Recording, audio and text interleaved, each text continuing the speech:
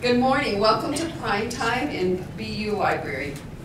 Prime Time is designed to celebrate the experiences and accomplishments of Bethel faculty, students, and staff.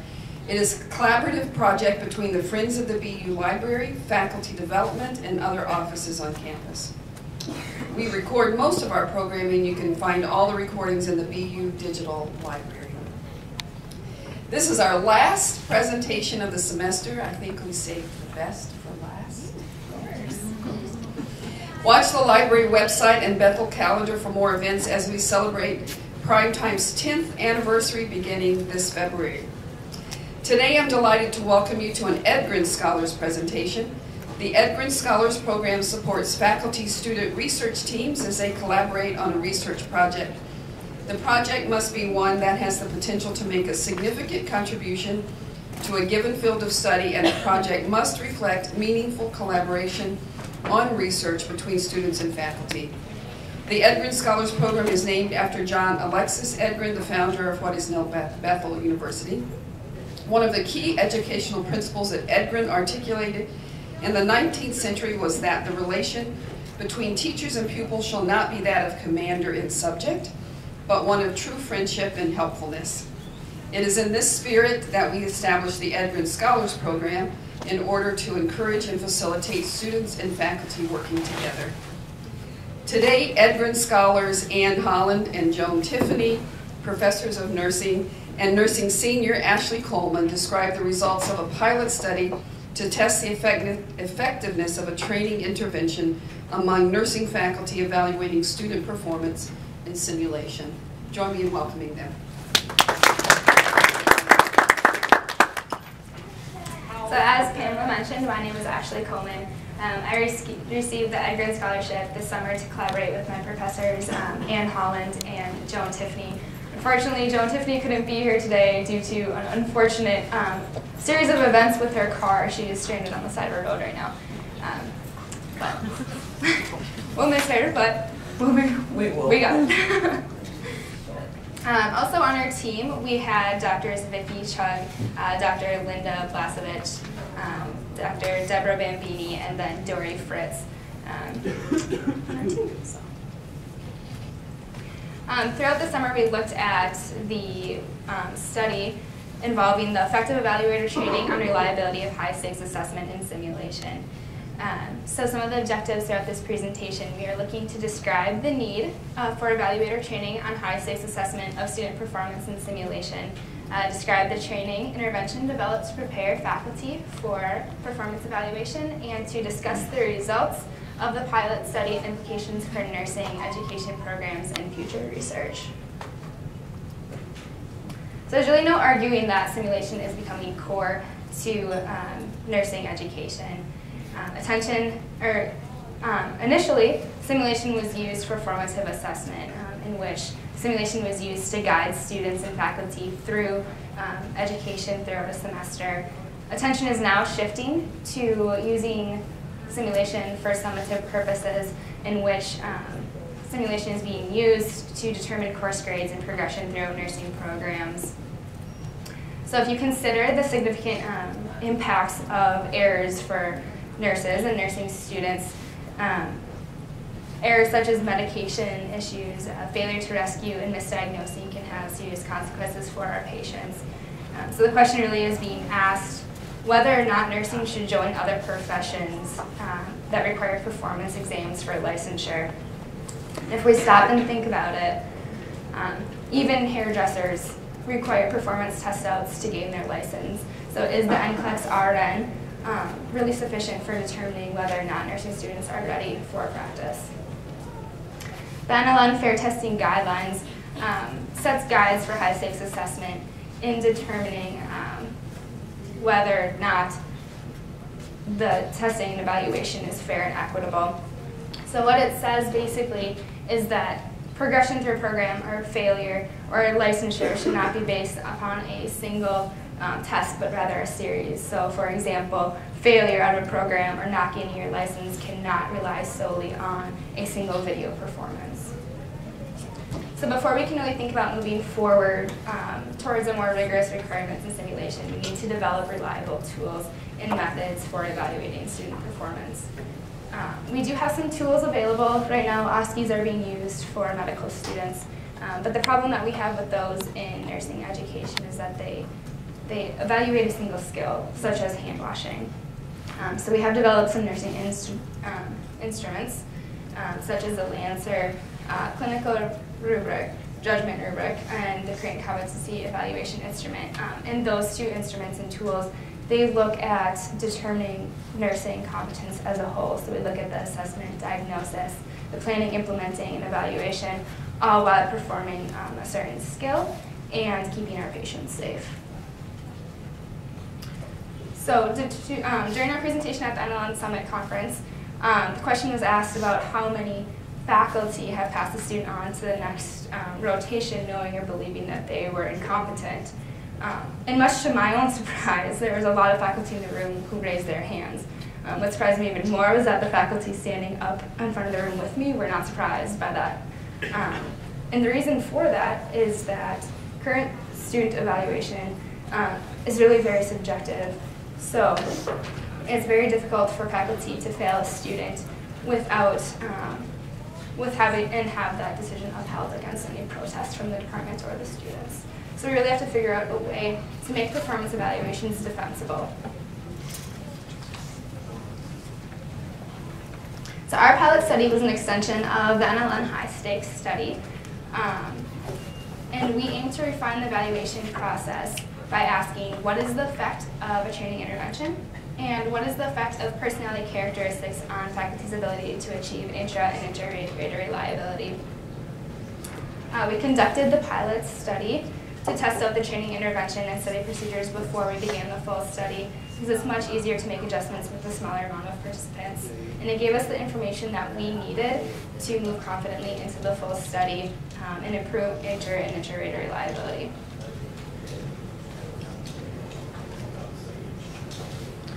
For our study, we use the same definitions of simulation and high-stakes assessment as were used in the NLN high-stakes study.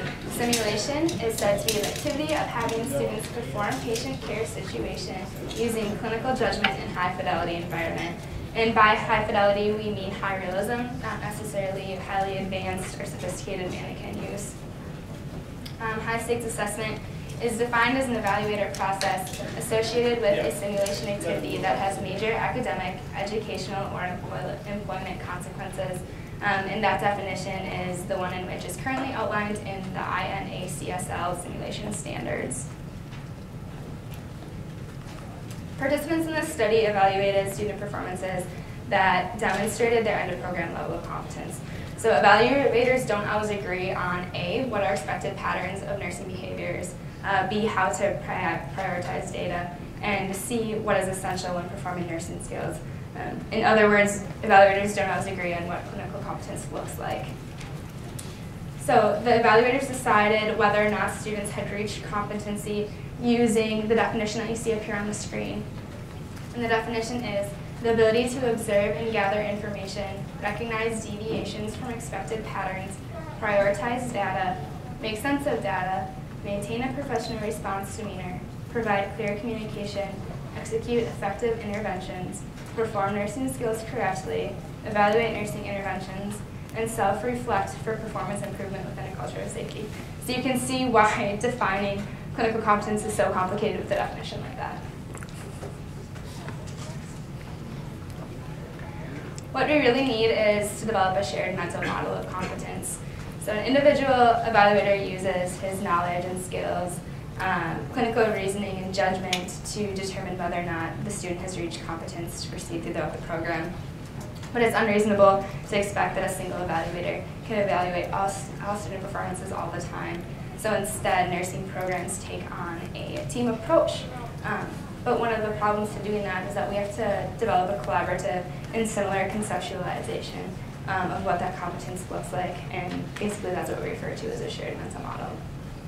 So McComb and Simpson define mental models as frameworks or knowledge structures that help individuals perceive, predict, judge, and explain the world around them, and to recognize and remember relationships within the environment. When we share a mental model, all the evaluators are on the same page. And that shared mental model is really essential to performing evaluation assessment that is fair, equitable, and defensible. So this study is seeking to build, through a training intervention, a shared mental model for end of the program competence. Our participants have no prior relationship or shared curriculum, but we're hoping that they have a shared perspective on what clinical knowledge, skills, and abilities are needed by end of the program students to progress into the field. So the work of our intervention is to facilitate the development of the shared mental model, but we have to ask the question, how did we do this? Kollman since then have also suggested that the process of developing a shared mental model can be enhanced by helping team members understand the components of a shared mental model. And we did that through a training webinars in which our researchers met with our participants. And researcher Jonker also adds that expert accuracy is a necessary element to developing a shared mental model.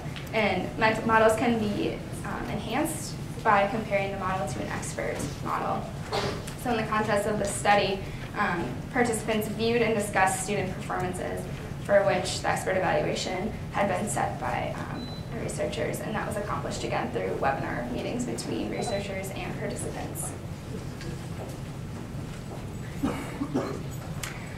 Our study began by recruiting 5 participants who were considered to have expertise in simulation, and we did that through personal networking. And we set up a Blackboard learning management system from which all the study materials were sent and received. And that Blackboard learning management system was set up a lot like a virtual classroom. So participants could interact with one another as well as with their researchers.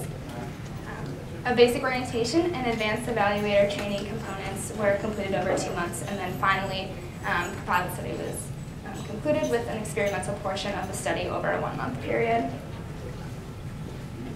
We used a number of tools to collect our data.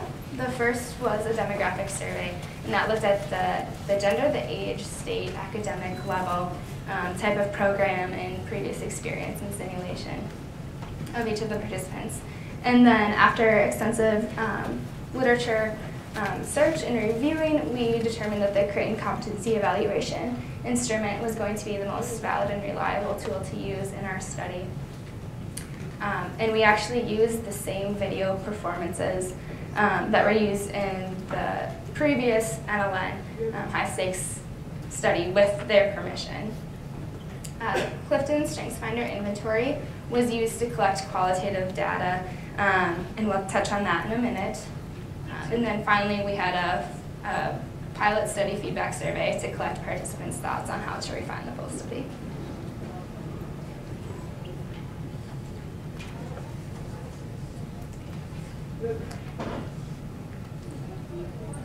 Is that yours too? No, this one's you. This one was Jone's, but again, she's not with us, so. I'm filling in for Jone. The StrengthsFinder assessment, actually many of you might be familiar with this and may have taken the StrengthsFinder inventory. It is a web-based assessment of personality with 177 items, and you are given 20 seconds to make a judgment between 2 items about which one best describes you.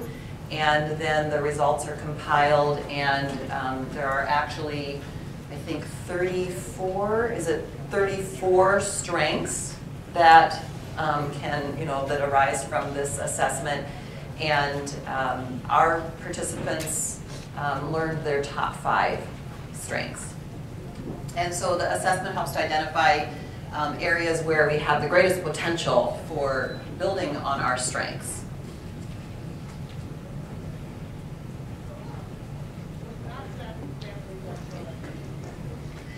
So as Ashley mentioned, we developed a training intervention. We wanted to answer the question, could we train faculty to be consistent in their evaluation of student clinical performance? And so we researched the literature, and drawing from previous studies, we developed a basic orientation, and we developed the advanced evaluator training. And so the basic orientation had some documents for the participants to read, to introduce them to the study. They completed the StrengthsFinder inventory. We provided them an article from the literature about the CCEI tool, and then they viewed a video of a student performance and rated it using the CCEI tool. Then our participants in the pilot study proceeded to the advanced evaluator training. And we designed 2 webinars for that. First they participated in an advanced evaluator training webinar where what we did is we played segments of the orientation video that they rated, and we did a voice dub over of our expert evaluation, how we were interpreting that performance and applying the criteria from the tool. And then we discussed that, and we discussed the definition of clinical competence. The participants had to score the tool, which had 16 competency items on it, and then they had to make a decision. Is this student competent? Yes or no? And give 2 reasons. There are 2 primary reasons for that decision, that competency decision of yes or no. So in this first 2-hour webinar, we reviewed that practice video, we discussed, and what we attempted to do was to help them come to agreement with each other about applying the tool, the criteria, and determining competence. Then we had them score 3 more videos, so we had 3 different student performance videos, and they scored those. We did some analysis on their scoring, and then we convened again in a coaching webinar. And so, we shared with them kind of what their statistics were, and we talked more about, okay, now 3 different situations, how do we apply these criteria? And so our goal by the end of the coaching webinar was to, really try to refine that shared mental model. Then they repeated their evaluation of the training videos, because we wanted to look not only at inter-rater reliability, but intra-rater reliability. So if I view a performance now and I view it a month from now, am I going to score it the same? Because that's part of fair evaluation as well. Then once they completed that, then they proceeded to the experimental phase of the study, which was they got 3 new videos, and they had to apply that shared mental model to those 3 videos, and then they rated them a second time. So we designed this training intervention for the study. So we wanted to present the results of this pilot study. For the demographic data, again, we only had 5 participants, and all the participants were female. 3 of the participants were ages 51 to 60. 1 was between the ages of 31 to 40, and 1 was between the ages of 61 to 70. All of the participants taught in one of 3 Midwestern states. 4 of the participants held a master's degree. 1 held a doctoral degree. 2 of the participants taught in an associate degree RN program. 4 taught in baccalaureate programs. So if you do your math, what you figure is one of those participants worked at a school where they had both associate degree and baccalaureate students, and she taught in both of those programs. And then 1 participant also taught in an entry-level master's program. And only 1 participant taught in a program that was currently conducting high-stakes assessment and simulation. The other 4, their programs were not currently doing high-stakes assessment and simulation. So we conducted quantitative data on the scoring of these, of the CCEI. And so over the whole study, there were 7 video performances that were evaluated. They evaluated the training video, the orientation video. They evaluated 3 training videos and 3 experimental videos. And so we conducted quantitative measurement for that, and I'll just tell you, we really struggled with how we were going to analyze the data. I'll talk more about lessons learned at the end.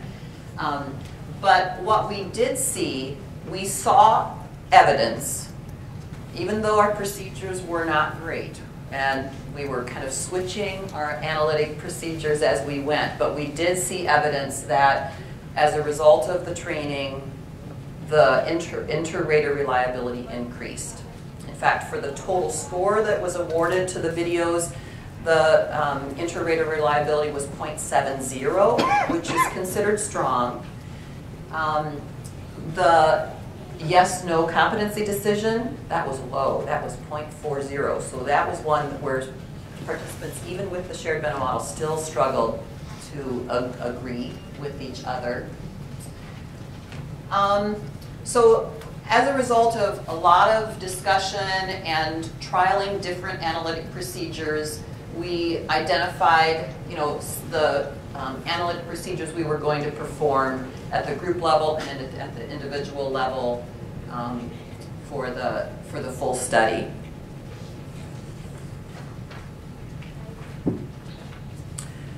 One interesting learning from the data analysis, was that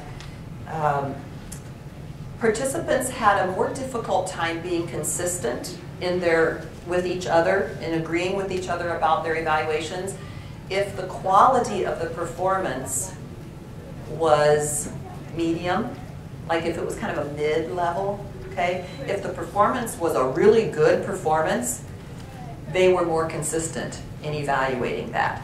If it was kind of an in-between level performance, they had a harder time being consistent, more variability in how they were applying those criteria. So just, even the student performance part of it can really affect it. So for the StrengthsFinder results, we initially had thought we could do quantitative analysis with the StrengthsFinder results, and our statistician said, no, they really aren't provided in a way that allows us to do any kind of quantitative correlational analysis. But this is the breakdown of the 5 participants and their strengths. You can see what the top strengths were, and then the number of strengths that fell into the 4 domains of the StrengthsFinder. So high on strategic thinking, relationship building, executing. Not really surprising that they're educators and they're high in learner.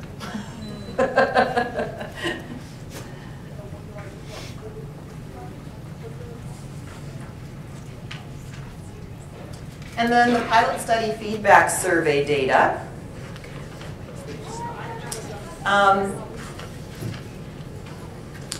So we put together this survey that the participants completed at the very end, and we wanted feedback from them about how did the study procedures go, what was this experience like participating in these webinars, and how valuable that was.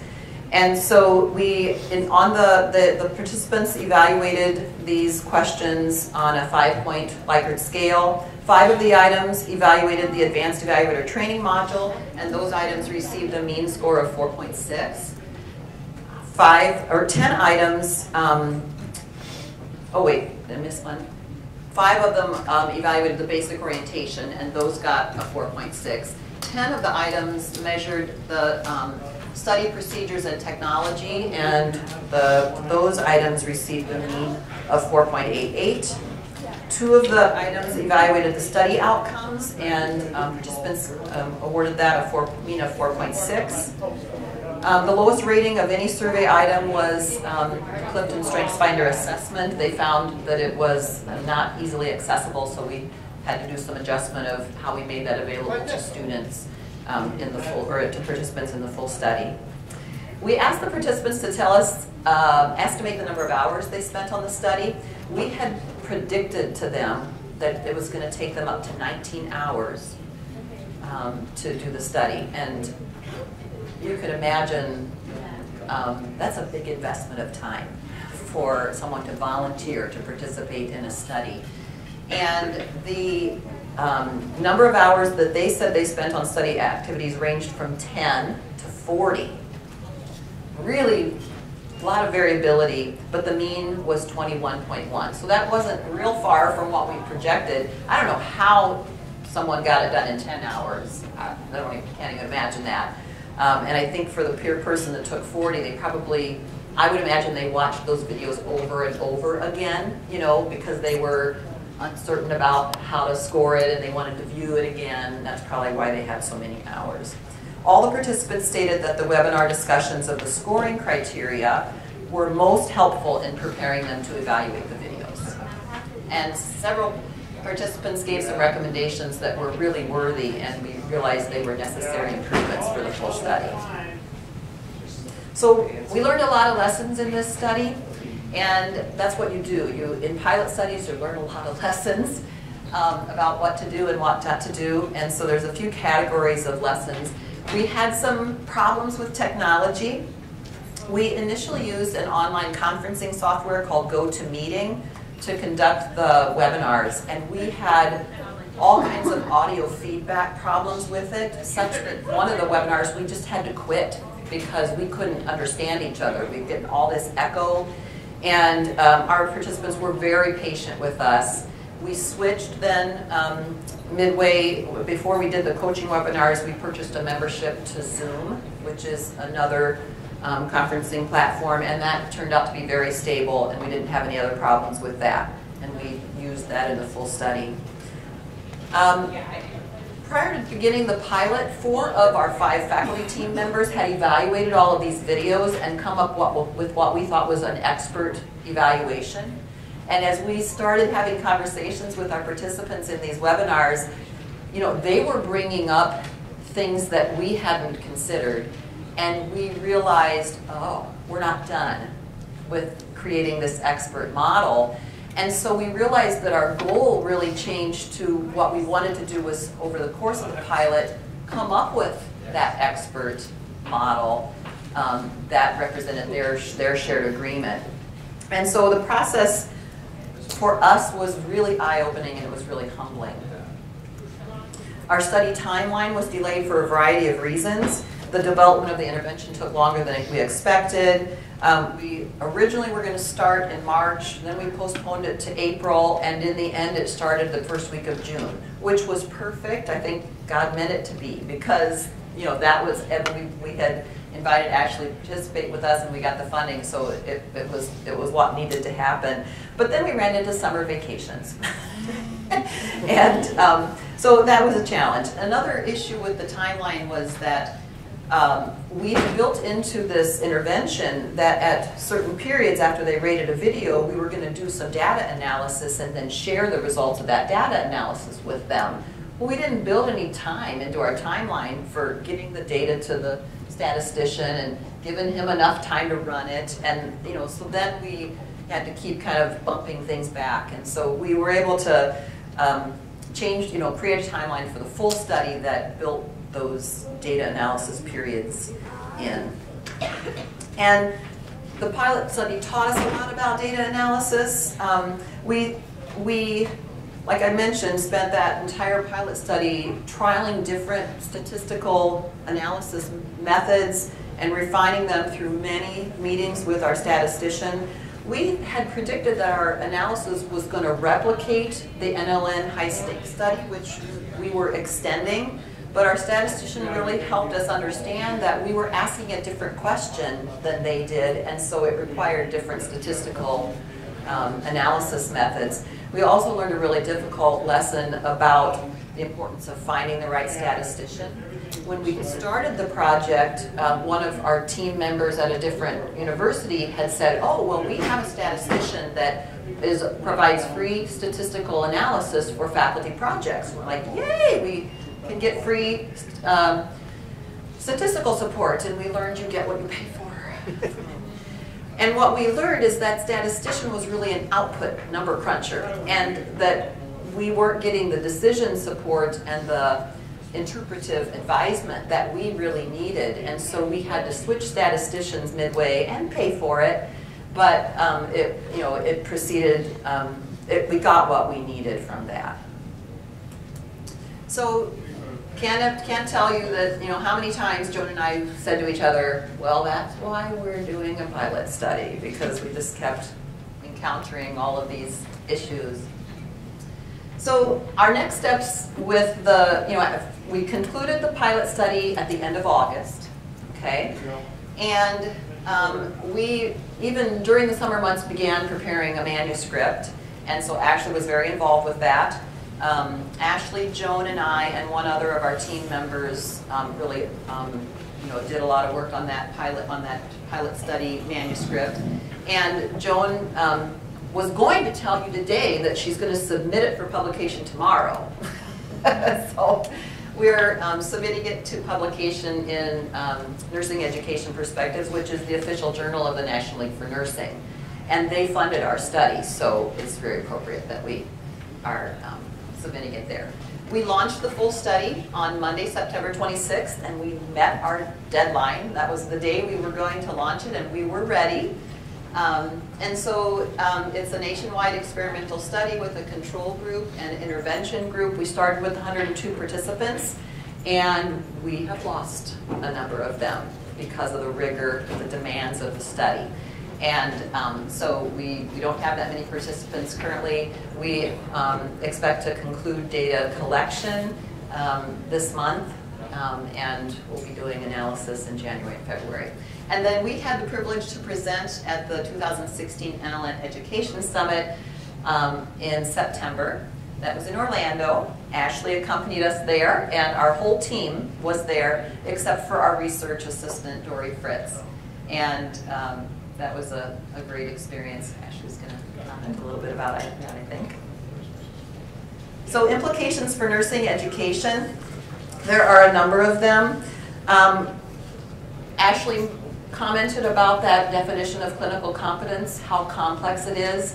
And our study experience showed us that evaluating clinical performance is very complex and it's very nuanced. And our participants had varying perspectives about what was really important, even using this tool that, had described criteria. And so we really believe that developing a shared mental model is essential, but that shared mental model needs to be revisited and revisited. It needs to be refined. It needs to be reinforced. And as new team members come on, they have to agree to that as well. Our participants found rating the patient safety criteria to be the most difficult. And the patient safety criteria are ones that we emphasize from the beginning of the program, like hand washing and patient identification. But what we learned when we were evaluating video performances in simulation labs, that we can't always see everything, depending on how they have the video set and how their room is set up. And we struggled with, okay, are we just going to be really firm about this and say we didn't see them do it, so they obviously didn't do it, or we weren't sure about what those students were taught about how to perform in their simulation lab. So what it really said to us is that if we proceed with using video recorded simulations for evaluation, the evaluators have to know if there are some shortcuts that the students are instructed to take, what the limitations of that environment are, or otherwise it won't be fair. That deciding about the definition of clinical competence is really challenging. We used a tool that had 16 points, okay? So is 13 out of 16 competent? Is it based on a number? Or are there certain items that are more important than others? If a student doesn't ID the patient, it's an automatic fail. Deciding, is it about the points? Is it about, essential critical behaviors? Those are questions that really need to be answered. So implications for research, we can't emphasize enough the importance of conducting a pilot study. Our full study would have failed miserably if we hadn't done a pilot study. And so when studies, procedures, and activities are complex, we have to try them out. And we really think that this study is the tip of the iceberg for what needs to be researched about high-stakes assessment. We need to ask questions. What's the right amount and format for faculty training? how do you help teams of faculty develop a shared mental model? What evaluation tools are the most effective?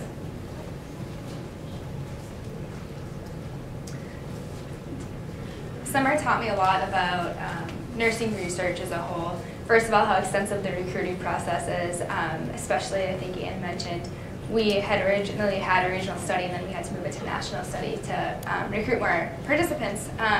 And the recruitment process was extensive and long, but it was really essential to the study, because without participants we have no study. Second was the importance of the pilot study, and just mentioned all of the learning that took place throughout the pilot, and without that, all those issues would have occurred during our full study with 102 participants versus 5.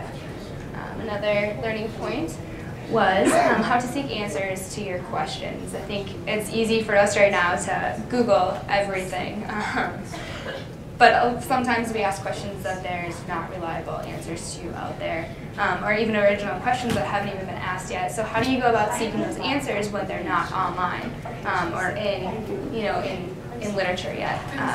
So that process, just seeing how that unfolds, was really valuable for me over the summer. And Anne kind of was laughing at me.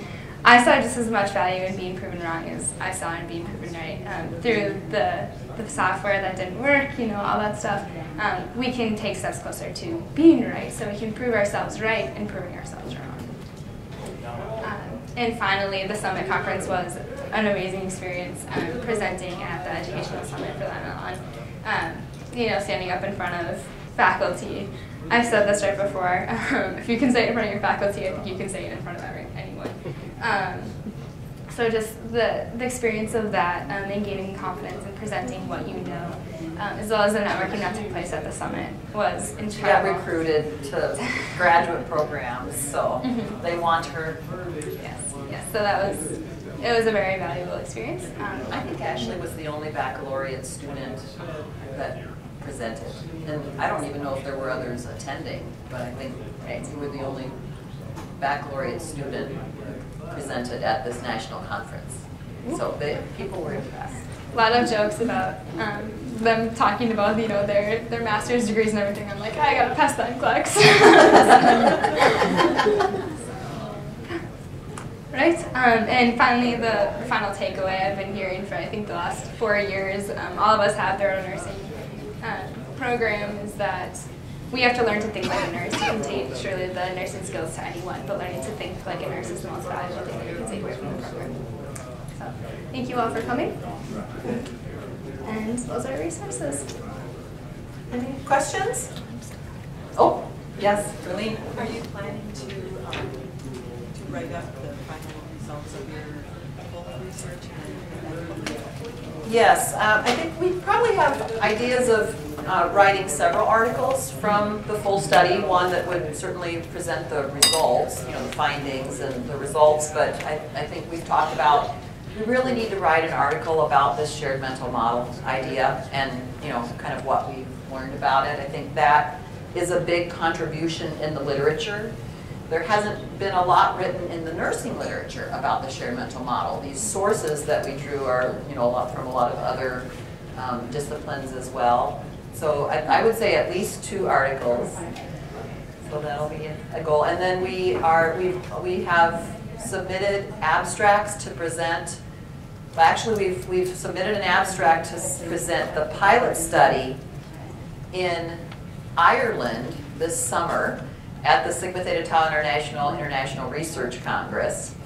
So if we get accepted for that, some of our members will be attending, and I'm not sure I'm going. So I'd love to go, but I don't know if I'm going to go. And I don't know if Ashley's going or not. And then we have already applied to present the full study at the 2017 NLN Education Summit. And we will apply to present at the Anaxel Summit the following January, or the Anaxel Conference the following January. We'll probably shop this thing around, I guess, in 3, 4, 5 times. Other questions? The question that I had actually has to do with one of your first statements, and that is the numbers. And I understand why clinical faculty would probably admit the fact that I don't like the word competent. I think that's because students are in a progress on a journey, so teaching first-year juniors, it's very difficult to say they're competent. They're just trying to get the feet wet. Seniors, that's a whole different story, but still, the difficulty of understanding whether someone is competent or not, even in a video, you can see how difficult when you're dealing with a dynamic clinical.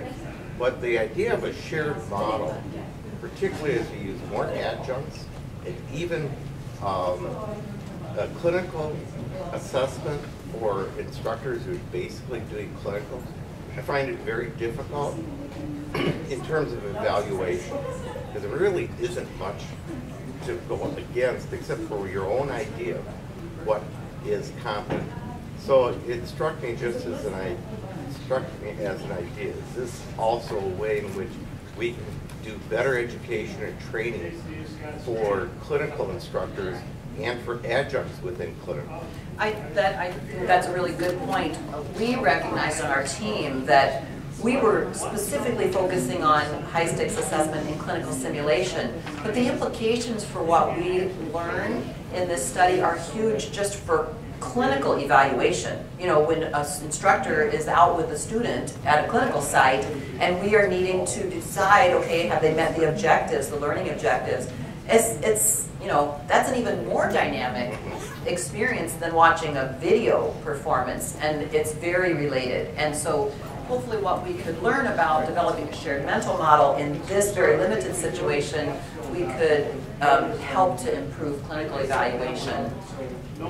I agree.